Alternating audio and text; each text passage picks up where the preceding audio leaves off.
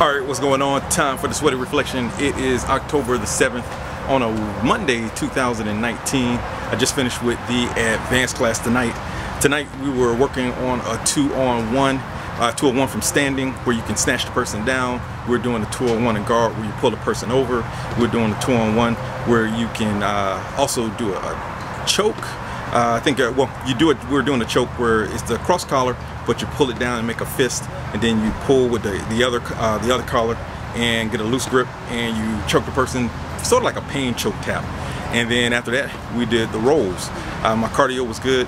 It's a night class. I didn't make the morning class, and so you know, I felt a little bit different because I was training at night and my belly was a little bit fuller than usual, but I still had the energy. I still rolled good. And I was able to work my top game tonight. That's what I was trying to concentrate on. And other than that, it was a good class. It was deep here tonight. I mean, there's a lot of people. I would say at least 20, 25 people here tonight.